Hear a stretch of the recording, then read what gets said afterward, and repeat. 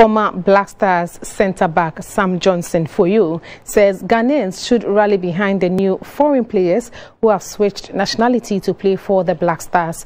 The players are Inaki Williams, Tariq Lamptey, Mohammed Salisu, Stephan Ambrosius, Patrick Pfeffer and Ransford Yeboah. Ghanaians we want. Before, we've been bringing second division, third division players, those who are injured, to come and sit at the bench. They don't do anything. You understand me? We bring them in. We are talking, we are shouting, why are we bringing these people? Now we are bringing those who are playing top flight football. We are bringing them also, we are having problems. So what do we want? That is another this thing. People will be saying, okay, why are you, somebody will play, qualify, and somebody will go. This is football. It happens. It has happened to me before. We have to be, sincere to ourselves.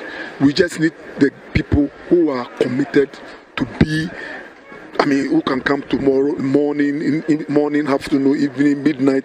When you call them, they will come. We need those people, but it's not about, they are Ghanaians. That's why they want to play for the nation. So if they are coming to serve and the serving will take us to where we want to be, why not? They are in top form. That is one. And two, they have experience because they are playing every week and they have experience. And also, we are going to play a tournament, not maybe qualify or something. It's a tournament.